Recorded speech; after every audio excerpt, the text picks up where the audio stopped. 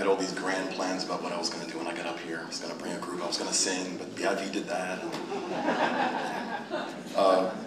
But I really just wanted to do something special just because this is the most fun and incredible community to work in. So I wanted to do something special, and I said, you know what, just give a speech and be done with it.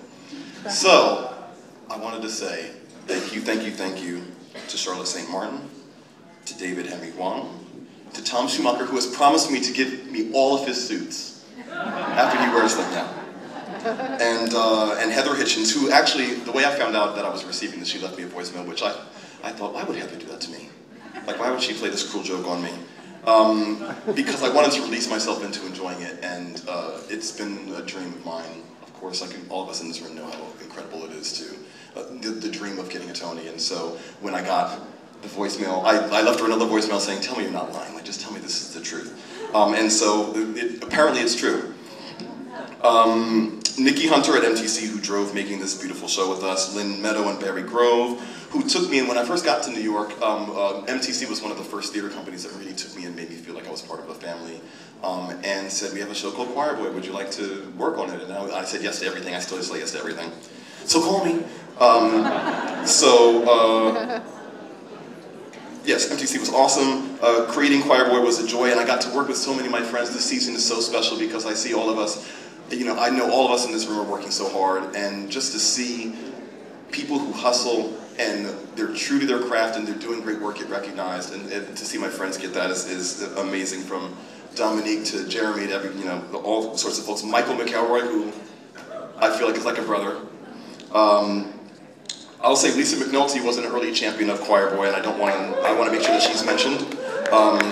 Dorian Parriott, who was my original piano teacher, who sparked and helped me develop this thing that actually saves my life every day. Joseph Joubert, who was, anytime I'm in a room, there's no reason for anybody to play a piano if Joseph Joubert is in the room. And Joseph has been a big brother and a mentor and someone who's taken care of me so incredibly for the last 10 years, and so I know that I would have no theatrical career at all if it wasn't for Joseph, so thank you, thank you, thank you. Marin Maisie, I was just thinking of, I try to think of all the details of what's, why something is happening and happening in the way that it is, and I played one concert with Marin Maisie.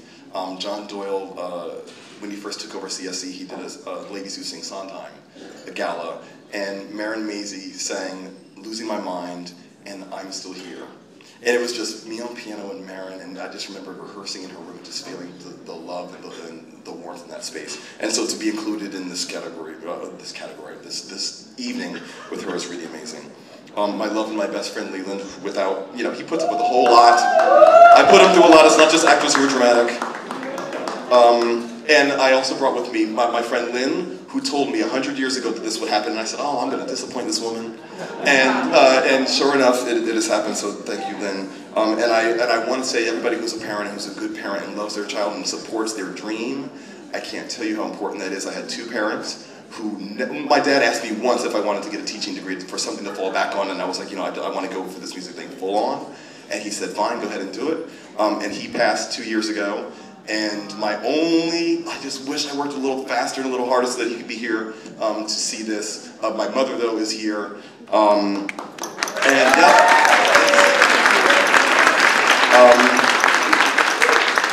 getting this award, this entire season has just been an encouragement in a way that I could have not predicted and could not have needed more. I spent a lot of time working for churches, and if you're doing church right, it should be healing and should be helping and should be reaching out and connecting people. And I haven't worked for churches for a little while, but I still endeavor to do that work, and Choir Boy I think, afforded me the opportunity to do that. And working in the church, I will say this, I'll end with this. I love that there's no music to play you off, I love that.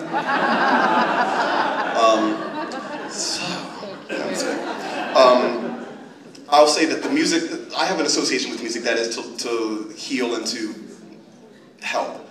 And so creating music that helps us love each other more, love ourselves more, learn about each other, and hold each other close, I think is a really high calling, and I love that I'm part of a community that allows me to do this. And lastly, I will say that since getting this call, I've tried to figure out why all this is happening. And it is because we all want to create great work and bring in people to create great work that heals and helps people. So thank you for this tremendous honor. I cannot tell you what it has done it's really changed my life. And I thank this room full of new friends for sharing that with me. Thank you.